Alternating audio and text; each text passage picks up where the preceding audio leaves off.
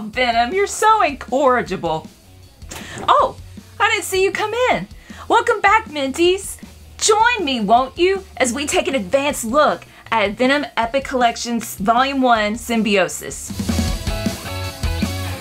Thank you to the folks at Marvel and David Gabriel for this advanced copy. Volume 1 comes out November the 4th, and I know everyone's been excited for this. So before we get started, let's take a look at what is collected in this epic. We have Amazing Spider-Man 258, 300, 315 through 317, 332 through 333, 346 through 347, 388, B-Story, Web of Spider-Man #1, Avengers, Death Trap, The Vault, Dark Hulk 13 through 14, material from Amazing Spider-Man Annual 25 and 26, Web of Spider-Man Annual 7 through 8, Spectacular Spider-Man Annual 12.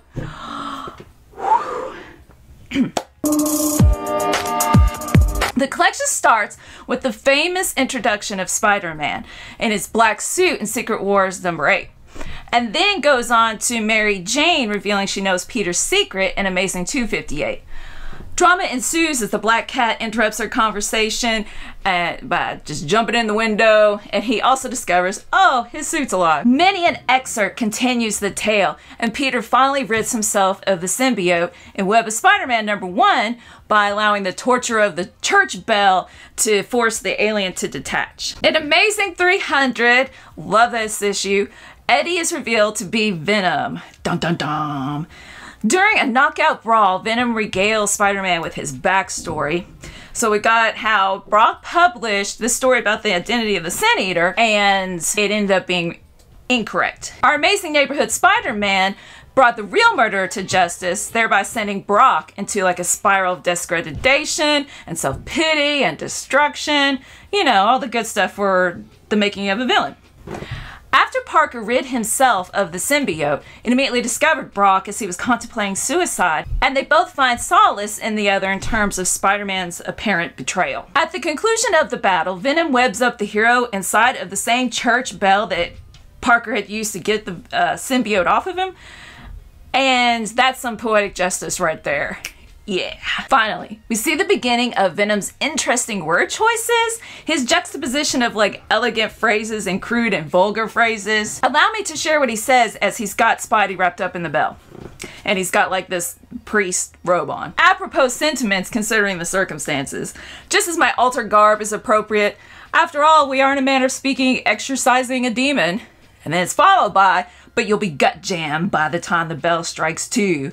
And you know, later there's the famous I'll eat your brains lines. That's very classic. Now, avid reader, I ask you, why? Why were the good people forced to wait 15 issues for Venom's return?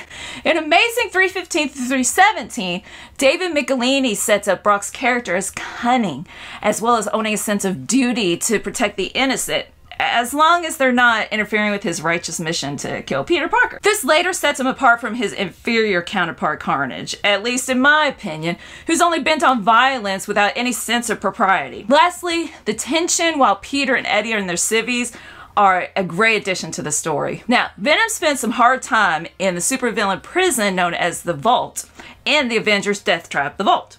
He's scheming, he's killing hostages, and he's fighting the Avengers and the Freedom Force who's been called in. So it's a really big mix of this great cast of villains who work as heroes, and then they're villains and make deals with heroes, flip and flop. And all this to defuse a bomb that's not only going to blow up the whole vault, but half the state as well. Venom doesn't appreciate Thunderball taking the lead though, but later he exacts his revenge on Truman, the warden. We have a good old-fashioned superhero story with multiple villains in Amazing 332 through 333. Mr. Caesar hires Sticks and Stone to kill the wall crawler, and Venom just coincidentally happens to be on the prowl trying to do the same thing.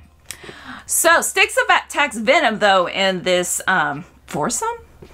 And the alien gives its life to protect Eddie from Stick's deadly withering touch. Finally, we witness Peter's genuine goodness in this story when he regrets not reaching Venom in time to save him, and he's quietly standing to the side while Eddie's mourning the loss of his other half.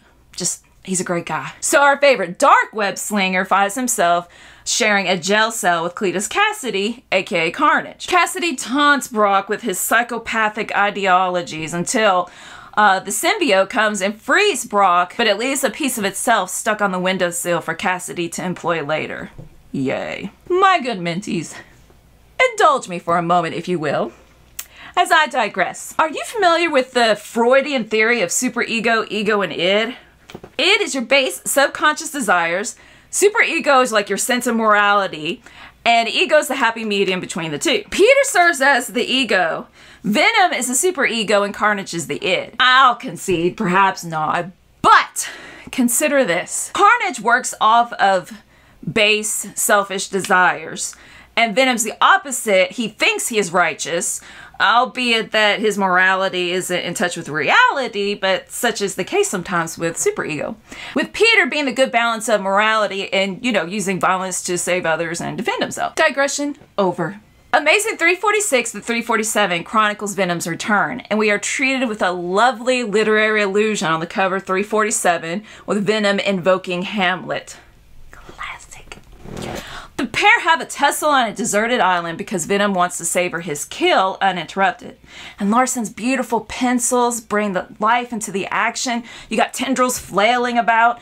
And then Spider-Man deceives Venom into thinking he's succeeded in killing him. He finds a skeleton, puts a tattered costume on it, sets an explosion, boom, he's dead.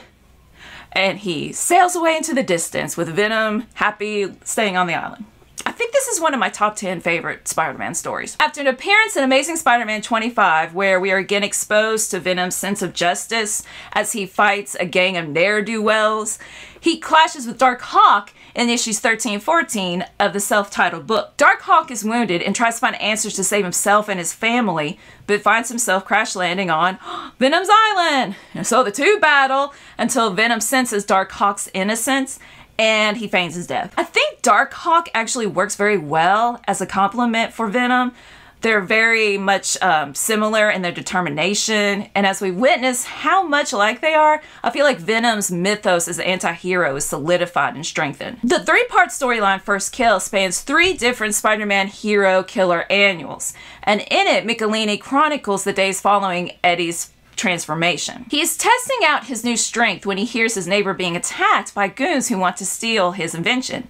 He's too late to stop his neighbor's murder, but he promises to rescue his neighbor's nephew, Pablo, from the evil corporate overlord who, you know, was behind the assault. During the rescue mission, Venom discovers he's vulnerable to fire and forges a deeper bond with his alien counterpart by declaring he won't abandon it. And I think that's neat. I want a symbiote. Seems like a good friend. In reality, though, Pablo was the one to orchestrate the whole hooligan business in order to force his uncle's hand into selling his invention.